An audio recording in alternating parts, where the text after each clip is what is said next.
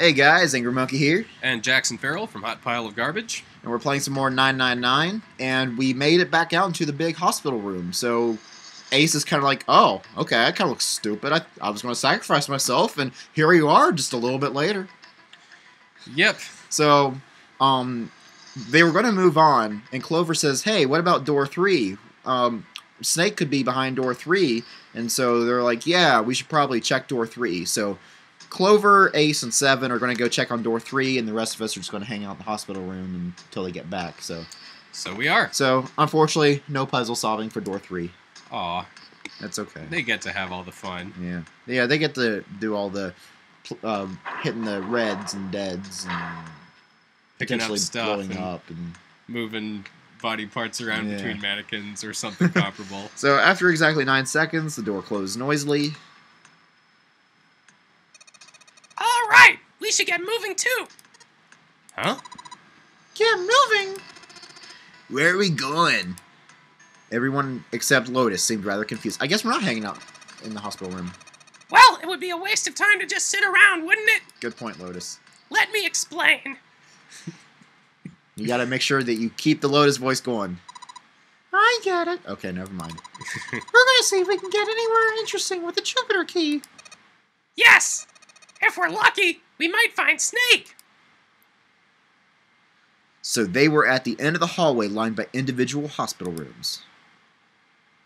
The Jupiter symbol was engraved on the keyhole. All right, Junpei, open it if you please. Yeah, on it. Junpei pulled the Jupiter key out of his pocket and slid it into the keyhole. He twisted. With a sharp click, he felt the door... Noise! With a sharp click, he felt the door unlock. All right. Ready, guys? Junpei's companions nodded. He nodded back, then slowly and quietly opened the door. What have we here? Staircase. Inside was exactly what he'd expected to see from the map of the ship's interior. I don't trust stairs. They're always up to something. I read that on Facebook the other day. They were in a tremendous hall, almost like a ballroom, with massive central staircase. We've already seen all this. Why are you describing this? Great. Back to the beginning. We're making us stare at it.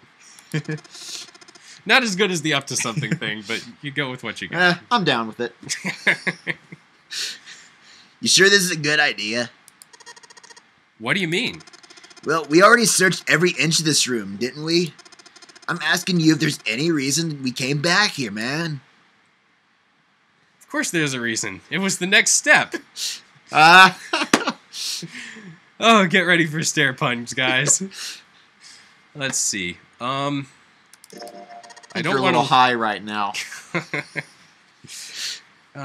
Let's hope Junpei can think of a reason, because I can't. Man, sometimes I can't tell if you're smart or just lucky. Huh? This. Junpei pulled 2 things out of his pockets. The Saturn key card. And the... The Earth key.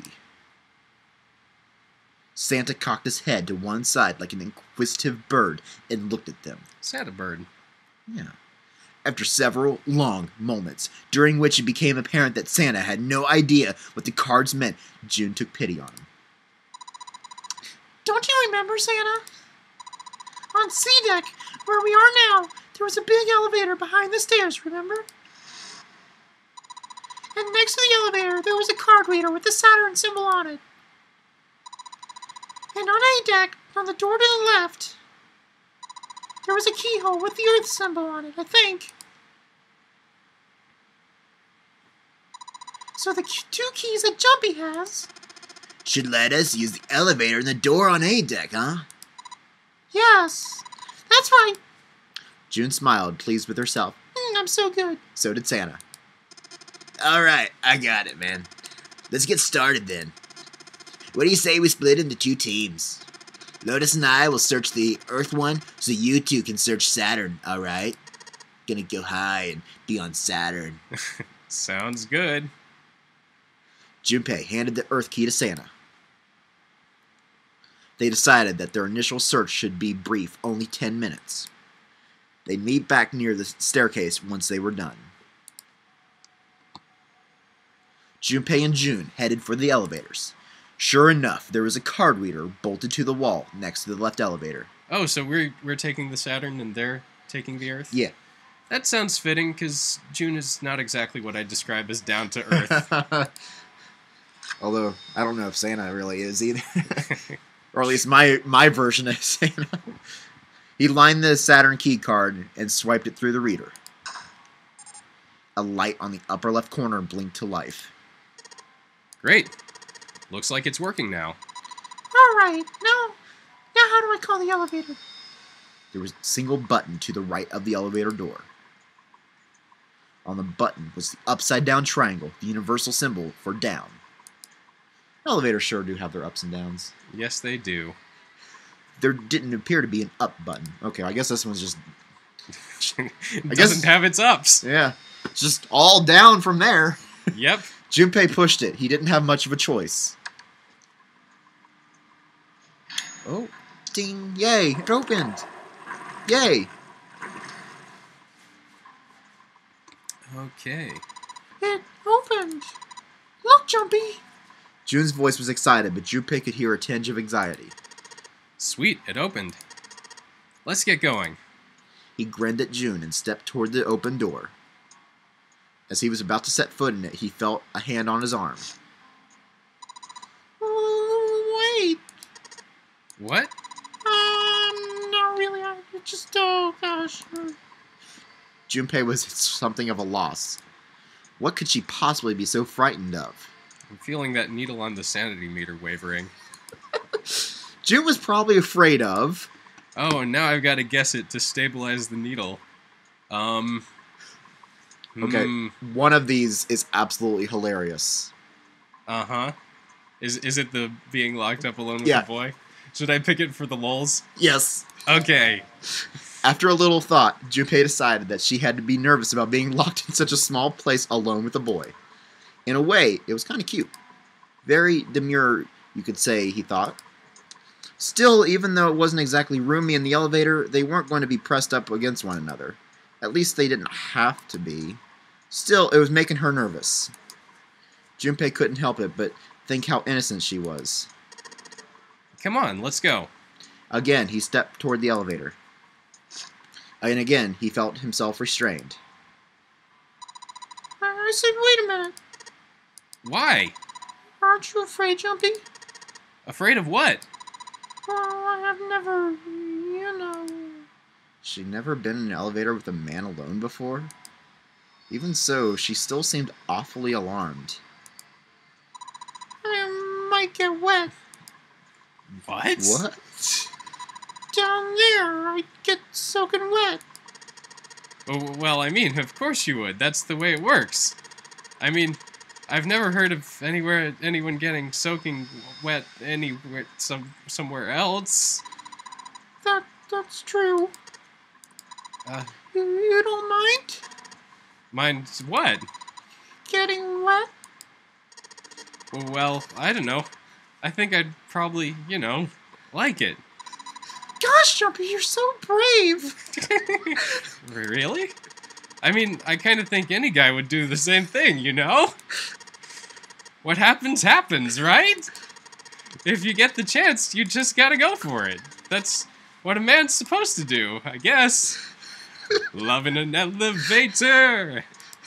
Good one. Thank you. You're so cool, Jumpy. I really admire you and that Aerosmith reference. That doesn't really seem like the sort of thing you ought to admire someone for. I'm really scared. Yeah, I mean, like you said, you've never done it before. Yes. So I don't think I'd be able to last very long, and then it'll be over. It just keeps going. Oh, over? Yes. I'll go to heaven. Heaven? It feels kind of like you're floating in space, and your mind gets all fuzzy like when you pass out. Or at least that's what I've heard from people who have experienced it. Ah, yes, I've heard that too. Although I don't think the same thing happens to guys. What? Huh? But it would happen to men too, wouldn't it? It would happen to anyone. Once you get into your body, the same thing happens to everyone. Well, I mean, usually it doesn't go inside the man. I mean, generally. Yeah, yes, it does. Well, eventually, it's not like you really have a choice. Yeah! Your body will force you to swallow some of it eventually. Well, what are you trying to do to me? Nothing. I'm not going to do anything to you. I'm just saying that that's what happens. It's a psychological reaction to what you're experiencing. What, was that really how it happened? It occurred to Junpei that perhaps that was how it worked. Man, when my parents gave me the talk, they got it all wrong. Perhaps he'd been mistaken all these years. He had misunderstood life. How had he misunderstood life so gravely? The thought terrified him. June seemed to be entirely oblivious to Junpei's mounting confusion and terror. I know most men probably have larger lungs, but even then, I don't think you could hold your breath for 20 or even 10 minutes. Eventually, you'd have to breathe, and then the water would get into your lungs.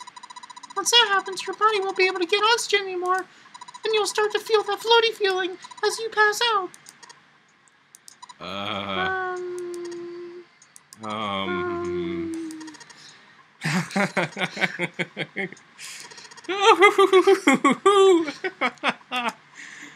Finally, Junpei understood. He understood what June was trying to say and why she was so scared. Yeah, you're right. You wouldn't last very long. See? She was afraid that the only elevator button pointed down. That meant, of course, that the elevator couldn't go any higher than the floor they were on. As he thought about it, Junpei realized he hadn't seen elevators on the A or B decks near the central staircase, all of which meant that the elevator could only convey them to the lower decks. And the floor below them they were on, D deck, should be completely submerged. That meant... Hey, wait a minute. This elevator came up from somewhere under us, right? Well, yeah, so I guess it did. It didn't open right away after you pressed the button. There was a motor noise like it was moving, and then it opened. Yeah, exactly. Yes. So take a look inside. Junpei jerked his head toward the interior of the elevator. It's not wet at all, is it? The walls and even the floor are totally dry. Oh, you're right, they are. She looked around the elevator, slightly embarrassed. Well, let's test it. Test it? Yeah, watch this. Junpei put one foot in the elevator and bent around the corner of the door until he could see the floor buttons. There were only two, E and C. He pushed the E button and jumped out of the elevator. The door slid shut, smashing his arm and pulling him down with it, and they heard the grinding of the motor as the elevator car moved down. That didn't really happen. Thank goodness. Well, hey, I mean, if it's your left arm, then you wouldn't have to worry about the detonator anymore. True. Oh, because if it takes off... Well, would that trigger the bomb or not? I don't know. I mean, I know if you try to take off the bracelet itself, that would trigger the bomb, but I don't know what would happen if you take your arm off. Not saying I recommend doing that, because, I mean, theoretically... Does the bracelet monitor your vital signs? Yeah, because if your heart rate reaches 0, then the bracelet comes off. Oh. So, but again, I don't recommend doing that, because theoretically you should be able to get off the ship in 9 hours, and then it'd come off anyway. So. And also, apparently, they don't let you, so yeah. So much the better. Okay, so after a few moments, they heard the sound of the elevator door grinding open several floors below. Junpei nodded to June and pressed the elevator button again. A few moments later, the elevator returned. Too bad I can't do a really good French voice, and I can do the narrator from SpongeBob. A few moments later. Ah, yes. Or like Jacques Cousteau or something. Yeah, the door. Very fitting if we're about to go diving. Oh, yeah. But I'll just go with my normal voice. I'm not going to try to... I have such a terrible French voice that it's not even a French voice. It's just... Anyway, the door slid open, and just as Junpei had expected, there was no water to be found. See? Junpei couldn't resist puffing out his cheeks just a little. Chest, sorry. June, however, still looked confused.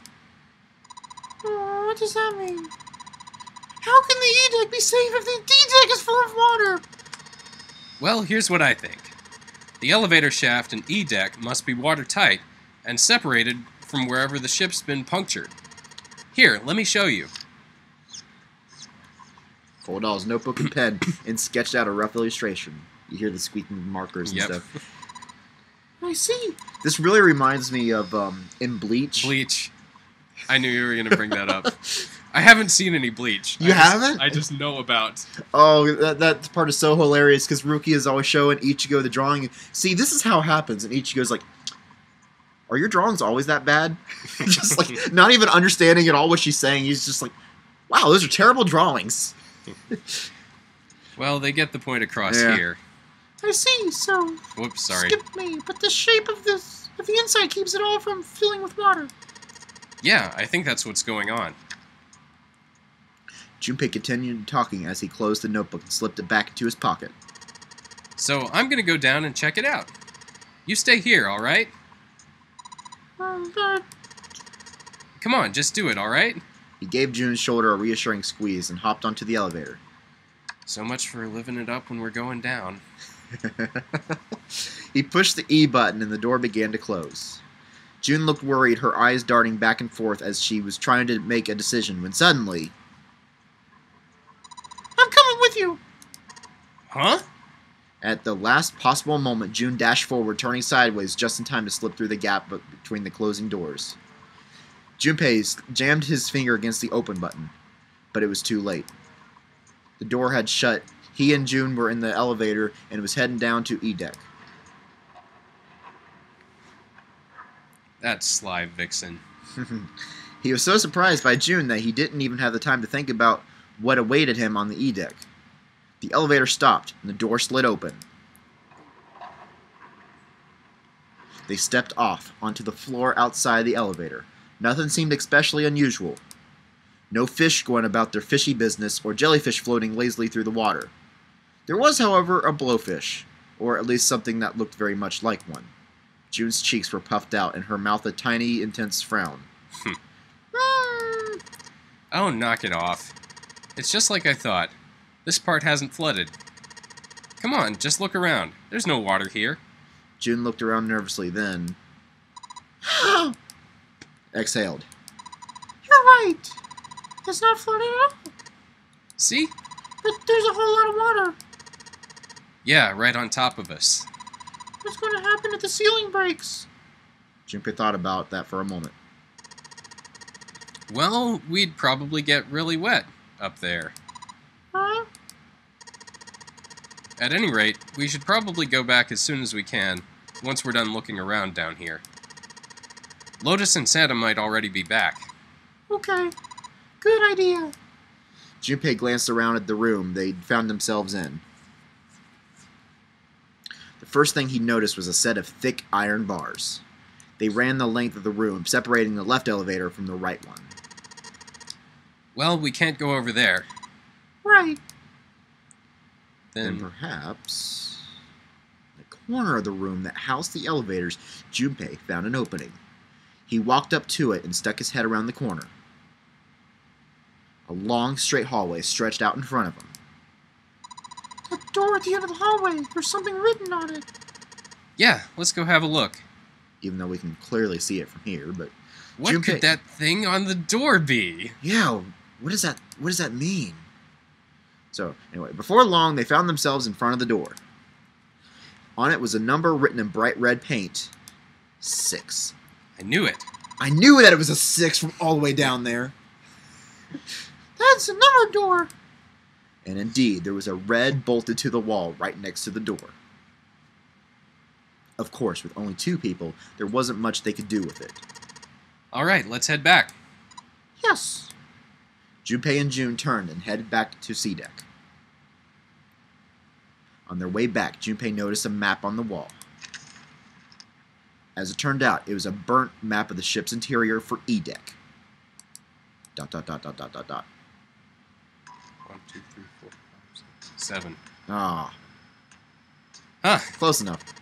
So, you guys found door 1. They'd met back up with Santa and Lotus, who had explained what they'd found. Apparently, there was another numbered door on A deck, just like the one on E deck, beyond the door that the Earth key opened. According to Santa and Lotus, there was a 1 on the door. All told, they had discovered 2 new doors, the 6th door and the 1 door. It is interesting that the E deck wasn't flooded. Lotus was quiet for a moment, lost in thought.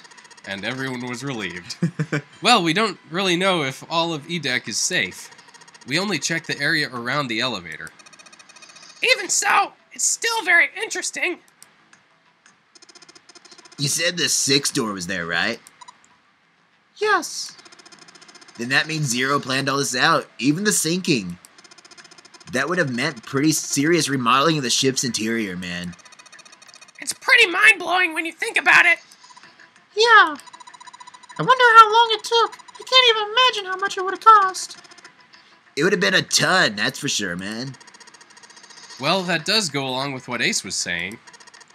The most reasonable explanation would be that this was done by some organization with access to a whole lot of cash. Yes, does make sense. That thought made them all go quiet for a moment. June bit her lip while Lotus sighed softly to herself, and Santa cracked a stiff neck and stared off into the distance at nothing. Whoa, man. Look at that. I don't think it's a good idea to stay here. June looked up at Junpei with large, pleading eyes. Yeah, you're right. Ace and his team might be back already. Well, Junpei and I should be able to open door number 1. Huh? You guys are leaving me behind? Okay, so we got math, and that equals 1. Door number 1. Just kidding. All right, let's go. Into the next episode. Yes. Yeah. So, hopefully in the next episode, we'll find what we were hoping to find in this episode, but maybe the next episode we'll get some news from Ace's team. But we'll find out all that in the next episode. Yeah, see you then. Yep, goodbye.